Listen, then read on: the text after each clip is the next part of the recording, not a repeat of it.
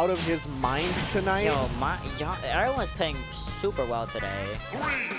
Xeno is insanely stacked. He had like 60 people today. Why?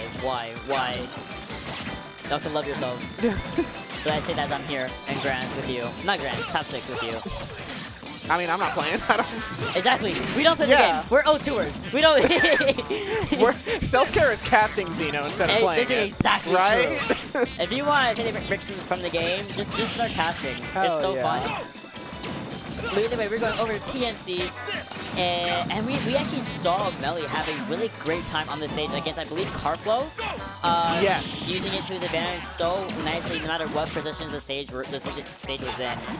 But I mean, I think it'll be a much different story with Dill because, you know, Carflow is playing Roy, who has some problems with projectiles, whereas Rob is, you know, Rob can really contend with zoners. So I think even once Meli is able to get that center stage position, Dill could potentially have some answers, but not if you're getting Holy Water up smashed. Please, the way that Rob, like, Look at the star KO. I love it. The sound.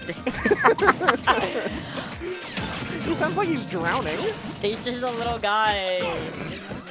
Rob's so funny. Rob is so funny. I love Rob. I don't really hate Rob. I can't. Oh, not getting the arm rotor that usually is so good at connecting with a Z-drop gyro like that. Yeah, I think Dill just didn't fall fast enough and so hesitated to pull the trigger on it. Meli's going to be getting another chance at life while he's chilling at center stage. Oh, just kidding. Fool. That one's killing you. Late get up. Oh. Yeah, once you're at that little platform all the way on that side, you are in such big danger. And here you are, another dangerous spot. All right, 30% on Meli. Oh, it's not matter. Meli actually fighting his way off of ledge with the neutral air right now. And now he's back in that very comfy center position. Just thrown out the axes. I actually like the use of the axes because that'll go through the main platform and catch Dill potentially trying to shark as she often does. Just allowing Dill to charge up gyro, not being able to measure his face correctly enough for a fair. What a back air, just deleting the gyro. Ooh, and you're just dead like that? Yo, those platforms are evil. Just like that. Town and City. TNC working wonders for Meli right now, getting a bunch of extra credit for himself. 39% already off the bat. Yeah, and Dill should be doing a lot right now. And Meli was only at like 44% or 54% after he took Dill's second stock. So he is certainly sitting pretty right now.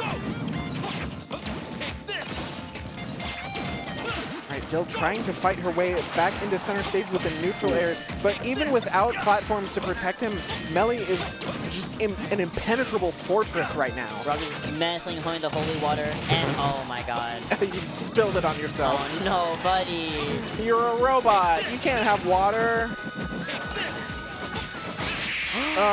Another back air is going to be taking it. Meli with a clean 2-stock. Yeah, just kind of doing a really good setup right there where Holy Water, Dill can easily jump over that with Rob. But once you jump over it, you are in back air territory or or axe territory as well. That's a really pretty animation. Wait. Okay, Belmont. Or Richter.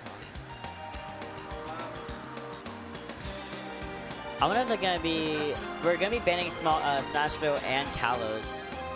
All right, definitely good options for banning. Does that leave Dill? I mean, certainly. She might just go back to TNC, but certainly we're not taking Meli to Hollow Bastion. No, we've fool me once, shame on you. Fool me twice. Well, I'm sorry, I messed that up. Fool me once, shame on me. Fool me twice, shame on you. Wait, I thought it was the other way around. Wait, is it fool me once, shame on me? No, fool me once, shame on you. Fool me once, shame on me. Fool me twice, shame on me, because then you fell for it twice. Oh, I'm built different, you know. Okay. If I get fooled once, that's on me. You call me lacking. Now, if you fool me twice, you're mean. Now you're just a bully. Now you're just being a bully. Speaking of bullying, Dill's at ledge again against Meli. Oh my god. And a whip to the face for good measure. Oh my god. So instead of going to small battle, I thought we would actually go to small battle do it, but I'm sure that top platform would do really well for Rob if Richter's ever in the air. He tries not to be. And there we go. Like I was saying before, using the axe to threaten just below the ledge where Dill likes to hang out. You know, maybe potentially stall out any holy waters that Meli wants to throw out. But Dill finally getting some signs of life. It was looking like Meli's game, and it still kind of is again. It is morally incorrect to throw axe 3 times, bro. That's just greed. That's just mean. That axe does so much damage as well. Oh, see, now we're in a really good spot for Dill. Oh, okay. Oh, cool. Forward tilt sending Meli the wrong direction. There we go. Using that long-lasting side B to make sure that Meli cannot tether back to the ledge. And Dill bringing things right back to even after a not great start for Dill, to be honest. No, I agree. The first stock was really, really scary, but now it's playing a little bit more of a patient game. Ooh, swinging a little bit too early with the up air, but did in fact bait out a reversal from Meli, and now Dill's in the driver's seat. Finally gained, every time that Meli does that up B outside of a recovery situation, he gets almost 60% for it. Straight up. And you stay grounded. Stay grounded. Oh my god, Dill is weaving around these back airs right now. Just poking at the ledge, seeing if you can find a Belmont. You're really... Oh my god, what? I think because Dill went for the F smash, it took a little bit longer to come out. I feel like down smash may have been the option there. Yeah. I think it comes out a little bit faster and definitely would kill the Belmont there. Oh, you're dead. Up throw, out. Oh. That's a heavy boy. He eats the meat that comes out of walls. That's true. Bro just be smacking stone walls and he gets like a whole chunk of meat for it. Yeah. I mean, look at Richter's like neck muscles. He's a beefy boy. And you can see right there in that back air. All right, so 154 on Meli right now. Certainly not out of the realm of possibility for Dill if she's able to find this stock. But, you know, we've seen before, you give Meli an inch, he takes a mile when it comes to being an advantage. Absolutely. Oh my god, coming back and actually like taking so much off of her just because we weren't aware of the cross coming back towards Richter. Now we're in a kind of situation where you can't really cover as easily as you wish to. You're caught, you air dodge through the act, you will get punished for it. All this extra credit that Meli has is so good. Ooh, okay, I really like that. Yeah, I knew you couldn't come back.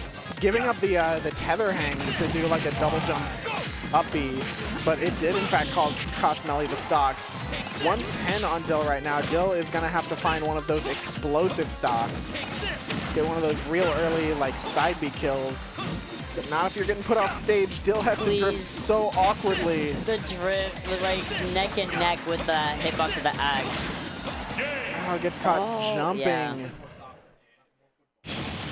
And it looks like Meli is going to be the one to get his chance against at redemption against Vivi. Which we did see in the first game versus him and Vivi. That was really close. And it was a matter of the fact that he upbeat and just got completely like a force smash for it.